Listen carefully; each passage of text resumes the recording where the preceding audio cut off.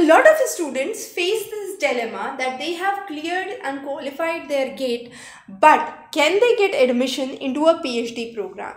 GATE is technically, commonly we know that GATE is an exam that gives you an entry base for master's level education in your IITs, NITs and ICERs. However, if you have already completed your master's and are appearing for GATE, have qualified GATE, have a ranking and a good score, then you can apply for PhD at various IIT, NIT and ICERs. The simple reason is that rather than getting entry into a master's program, you can also get an entry into the PhD programs in these autonomous institutes, not the central universities. If you want to get a PhD into central universities, you would have to go through the CUET PG examination. Also, what is the difference between CUET PG and GATE examination is important.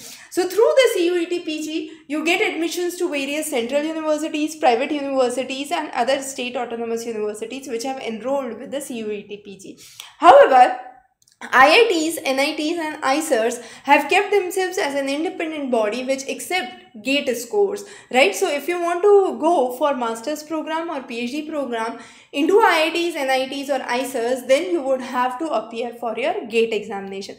If you want to exclusively do your master's program, then you would go for IIT JAM. Now IIT JAM is an exam which is conducted for your master's entry. Now it is there in 7 subjects. Economics is one of the subjects from social sciences. Then you have from the sciences as physics, chemistry, mathematical statistics, mathematics, biotechnology as some of the subjects. But IIT JAM is an exam exclusively meant for entry into master's program. Through GATE score also you can get entry into master's program in IIT, NIT and ICER.